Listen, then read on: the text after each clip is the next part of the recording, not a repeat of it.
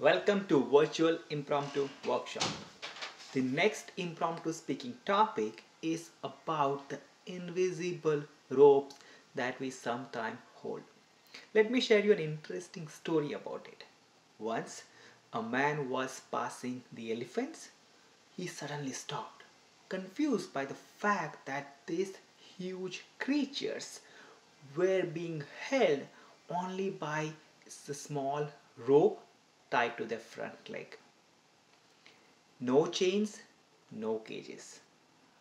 It was obvious that these elephants could break away from these ropes anytime they wanted.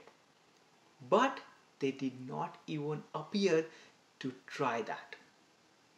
He saw a trainer nearby and asked why these elephants are just standing there and not trying to break away.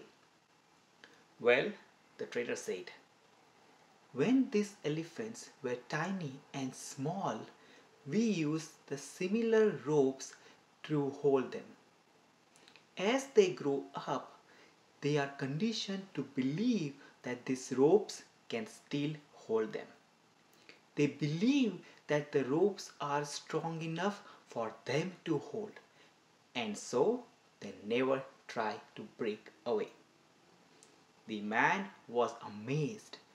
These huge elephants could break away from these ropes anytime they wanted, but just because they believed that these ropes are strong enough, they never ever attempted to break free and just stood there.